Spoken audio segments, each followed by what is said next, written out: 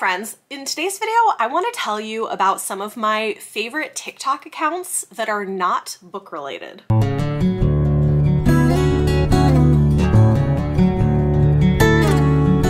Some of you guys know I have been getting into TikTok lately. I have this video about how to get started on book talk if that is something of interest to you, but not all of the accounts that I follow are book related, and I have found some amazing content creators who I really enjoy, and I thought I would share them with all of you. And if any of you know how the TikTok algorithm works, they feed you accounts that they think you will enjoy. So I'm going to preface this by saying that most of my personal favorites are nerdy, feminist, queer, intersectional in some way. If that sounds appealing to you, stick around and maybe you'll find some cool new accounts to follow. If that is not up your alley, then this video will probably just make you angry, so it's not going to be the one for you. With that said, I'm going to briefly introduce each of these accounts and then show you one or two of my favorite TikTok videos that they've made that I think give you a decent idea of the sort of content they create. All of these creators will be linked in the video description down below if you want to follow them. Okay, first let's start with some of my favorite nerdy creators. One that I discovered actually through a Twitter thread and I am obsessed is the Black Country Living Museum. This is a living museum, which means there are people who dress in clothes of the time, and it's in somewhere in the rural UK. I don't honestly know, but their TikTok videos are so good. They're funny, they're informative. I really love this TikTok account. Here are a couple of great examples.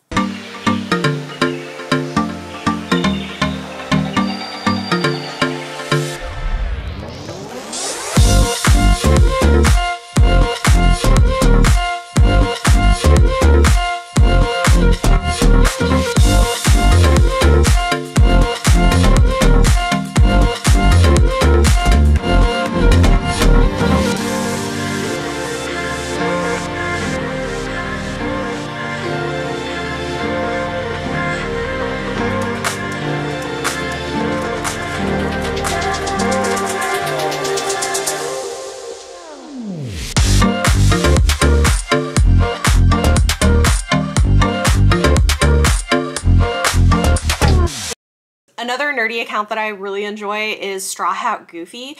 This guy does stuff mostly on movies. He does a lot of stuff on Marvel and DC, a lot of movie news, movie reviews, music from movies, just a lot of really interesting things. I really like the MCU, the Marvel Cinematic Universe, and I always learn something interesting from watching his account. Here's an example. So let's talk about Doctor Strange in the Multiverse of Madness really quick. So reportedly, the cast and crew got this tie-in comic as a thank you from Marvel Studios for working on Doctor Strange in the Multiverse of Madness. Now obviously we have Doctor Strange, Wanda, Wong, people we knew who were going to be in the movie, but I want to talk about this character on the right. This is America Chavez, aka Miss America, who's been confirmed to be in Doctor Strange 2. And for some reason we really haven't been talking about this character. See, America Chavez in the comics is part of the Young Avengers team. Not only that, but she's a fan favorite character who's a big source for representation, being queer and Afro-Latina.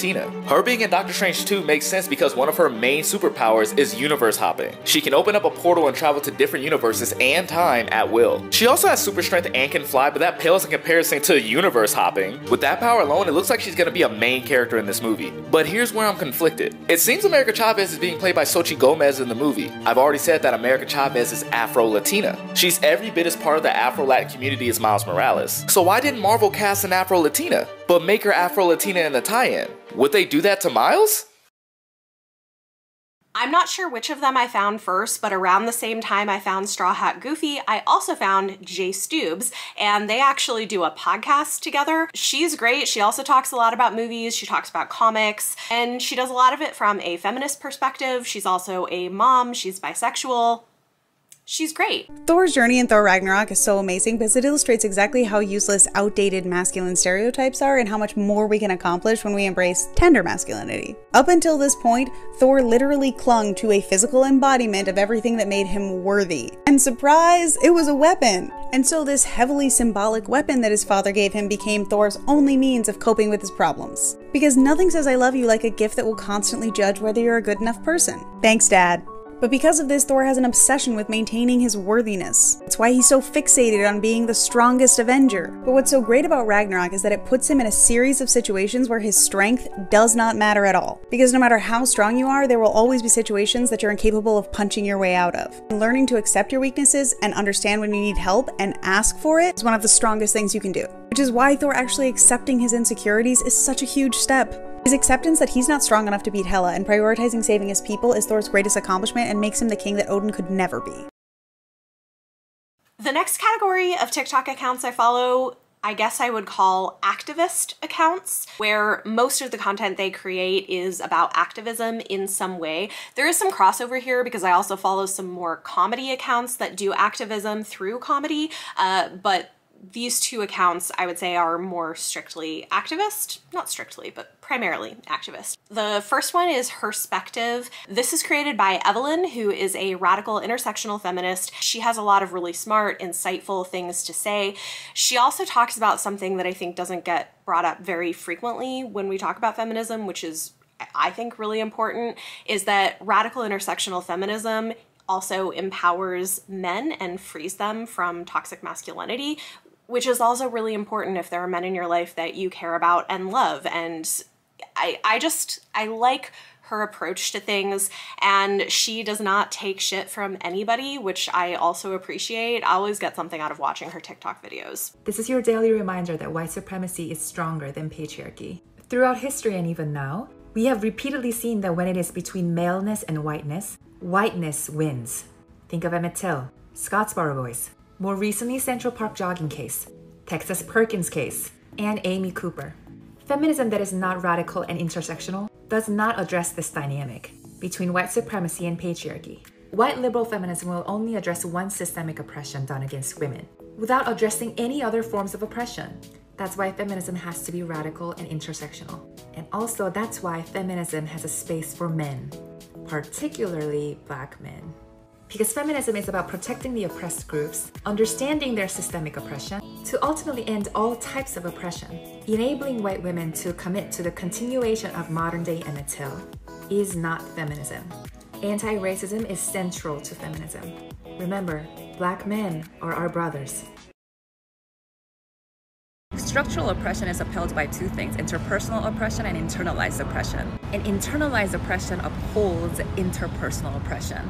So if you are a person with one or more marginalized identities who's committed to dismantling any type of structural oppression, your commitment needs to be grounded in inner work. Because how you treat yourself, how to talk to yourself, and how you see yourself are all part of what is holding up the structural oppression. So if you have internalized voices of your oppressors, and that is the standard by which you're trying to measure yourself, also that's how you regulate yourself, those are adding to the structural oppression. So for example, if you hear a joke and it's not funny to you and it doesn't feel right to you, then it is not right to you. The voice that enters right after that feeling of something not being right to you, that tries to rationalize away the harm, like, oh, but he didn't mean it, like, oh, but he's well-intentioned, is the internalized oppression dedicated to keeping you away from speaking up and being part of the change. That's why honoring yourself is critical to dismantling structural oppression. Another more activist account I follow is Notorious Cree. He is an Indigenous creator who does some educational content, but a lot of more activist Indigenous content. He also does some comedic stuff, some cool dance things. I always just really enjoy whatever content he creates, and you know, sometimes you learn some things of like what not to do. What does cultural appropriation look like? What are inappropriate questions to ask or ways of interacting with Indigenous people that you don't really know? All of that, I think, is on his account, and I've enjoyed it.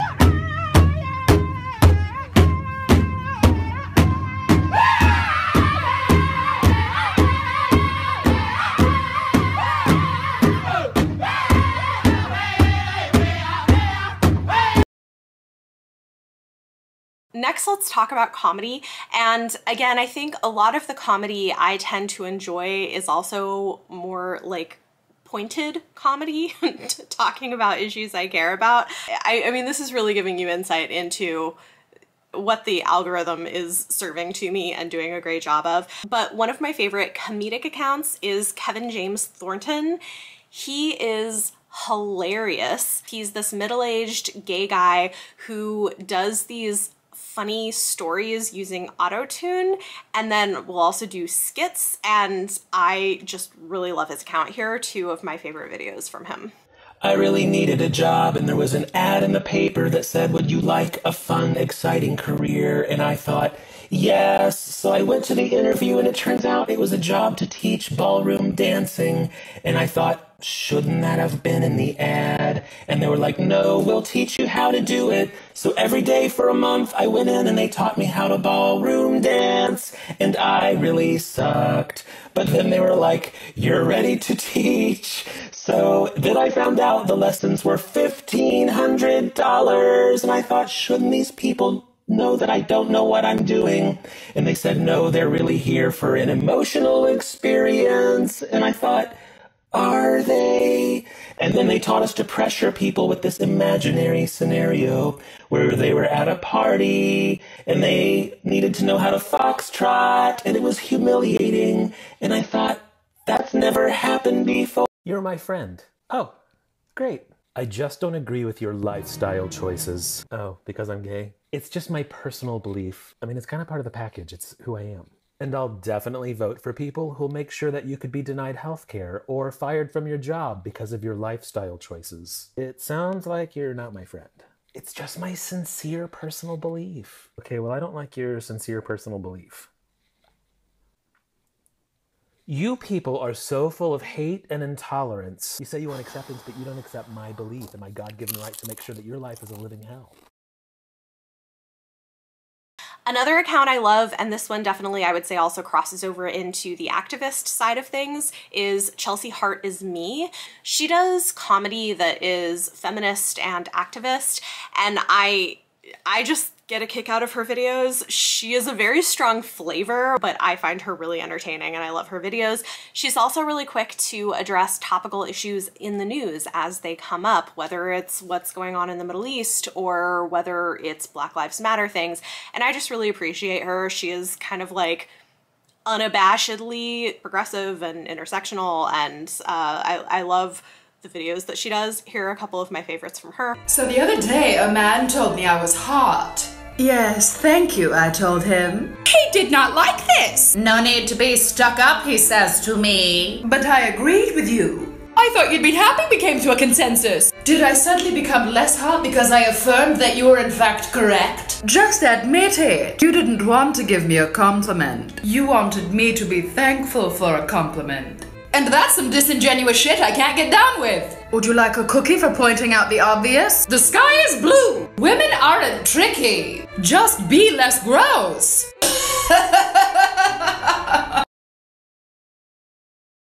So the other day, a man told me I look trans. Good, I told him. He did not like this. You look like a man, he says to me. What if I told you? I bought men's clothes on purpose. 'Cause I like them. It's not my fault I look better in these clothes than you do. You wanna know a fun fact? The word trans isn't an insult. Because being trans is not bad.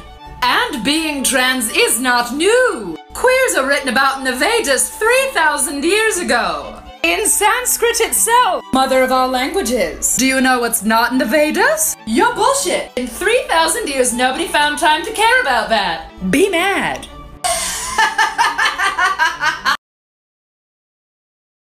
And then another account that I just adore is Mason Denver. They are a non-binary comedy account that does skits, and they're hilarious. So I'm going to show you two of my favorite videos from them. One of them is playing this character they created who's a receptionist for hell. And I just think these skits are amazing and hilarious. And then the other one is these sort of like therapist self-talk funny skits that they do. So here are two of my favorites from Mason. Oh, hi, welcome to hell. What's your name? It says right here you're not supposed to be here, Joel. You think you are supposed to be here. Why is that? Your pastor told you that you were going to hell. Oh, and what's his name? Okay, and just make a note in his file and let me make a call.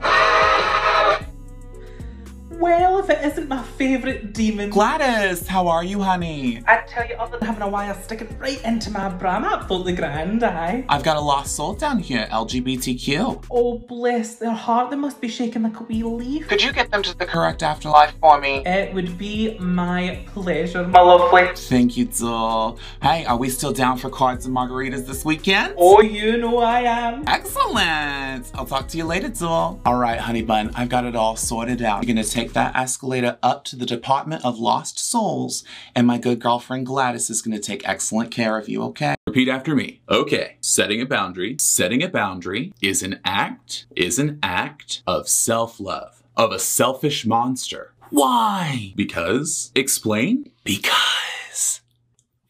Let's try again. Okay, I will love myself. I will love myself because I am enough. If I earn it. Who did this to you? Who didn't? The last three don't necessarily fit these categories, but I think you'll see how they also connect with things that I find interesting. I've been following Ashley Graham on TikTok. I really enjoy what she puts out. I think she's funny and body positive, and I just appreciate that. Here's an example of a TikTok video she did. Do you want to be a model? First, we need to find our light. Try a window. Or a ring light, if you're feeling fancy. But you can always do it outside. Now you need to find your angle. I love a low one. And the rest is up to you. Lots of movement. Dance. Don't be afraid to show every angle. The camera's here, the camera's there, the camera's there. All right, I think we got it.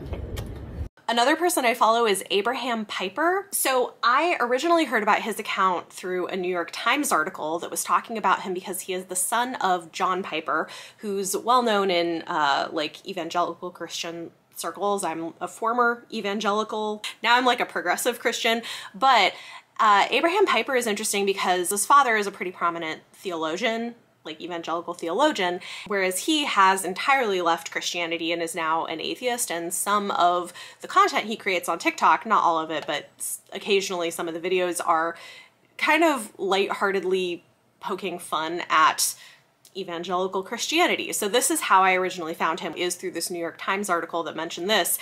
And as somebody who's still in the process of like deconstructing my experiences in evangelical Christianity, I found that really interesting. But I've ended up just really enjoying him and his personality. He's got this really dry sense of humor and is always really cheerful about things and has like interesting philosophical ideas. And you know, I don't always agree with everything he says, but I enjoy him, so I've been following his account. Here is an example of a recent video he put up. I bet my wife thinks that guy's pretty hot. Is the thought that popped into my head last night as I was watching TV and the main character biked across the screen. But then I had an immediate realization. I was the only person involved in making that observation. It was all in my head, which means that the idea that this guy was hot was my idea. Had nothing to do with my wife. And then in my mind, without even meaning to, I projected it onto her. Probably because of some deeply entrenched and likely toxic sense of how I'm supposed to think and feel as a straight person.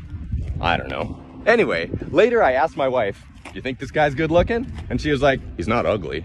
He got cast in a starring role, so yeah, I guess. I don't know." So I guess the point of this little story is that my wife and I have different taste in men.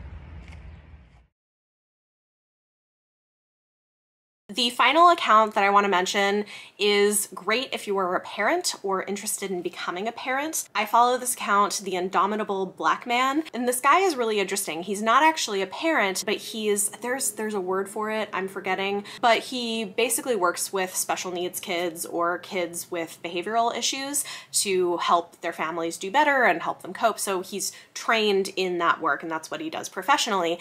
And he does all of these great TikTok videos about parenting. He'll give advice. One thing that apparently was pretty controversial is he's done some videos talking about studies showing really negative long-term effects of spanking, talking about better ways of parenting, better ways of teaching your kids what they should or shouldn't be doing, better ways of managing acting out and behavior. And I just really appreciate the work that he's doing. I think it's so valuable and wonderful. And I've gotten some really useful tips from watching his TikTok account that I've put into practice, and it's been great. Okay, this is a great question. I actually have a kid that does this every time I ask him to do certain tasks. One of the first things you want to do, most important, ignore it. Kids aren't a threat. Don't take it personally. Let them call you a name for that moment, right? Then you want to offer incentive. Hey, when you get done with this, then you can do this. So say for instance, you're asking them to take out the trash and they're in the middle of the game. You say, all right, pause your game. When you're done taking out the trash, you can play your game. Or even better, you can't play your game until you do what I ask you to do. This puts in the mindset of prioritization. Now, when they're done, then you need to address it. Hey, how you handled this situation, how do you think that made me feel? If I were to call you this, how would you feel? So what can we do next time to make sure that we're not saying something like this to hurt somebody's feeling? Communicate after they've calmed down.